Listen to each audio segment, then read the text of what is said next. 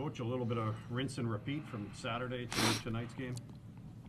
Yeah, we had a real good start, obviously, and a little slippage in the second period. We got a little fancy, but got back to our game plan. But look no further than the penalty kill and the goaltending. Yeah, special teams for sure. What can you say about the PK here going 6 for 6 and maybe add in some power play time as well with 2 goals on that?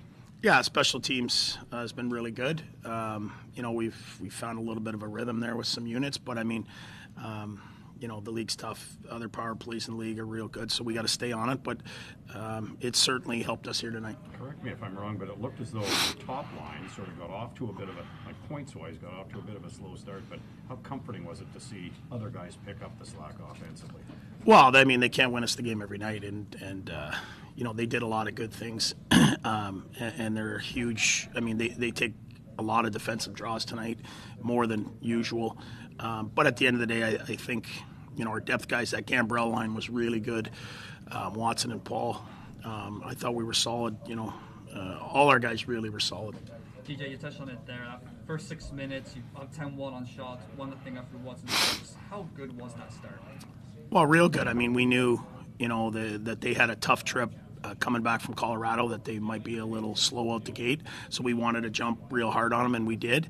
Unfortunately, it's only 1-1 after one, but tire better on the road after one is a good result for us. And we just stayed with it, and I thought it was an entire team effort. What does it say about this team? Obviously, twice they came back to tie it, and then obviously you go on from there. What does it say about the resolve of this team that, they were pegged back, but then pushed forward and got obviously the big win?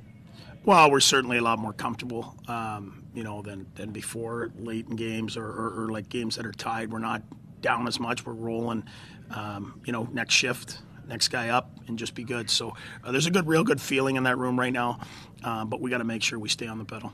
Strong commitment to team defense as well. You may have had a season high in block shots here tonight as well. Yeah, I mean, when you go through the stretch that we went through in November with guys out and losing and the feeling we had, guys don't, they enjoy this winning, and they enjoy being in games and playing against good teams and having success. So they're willing to do whatever they can, at this point to win a hockey game.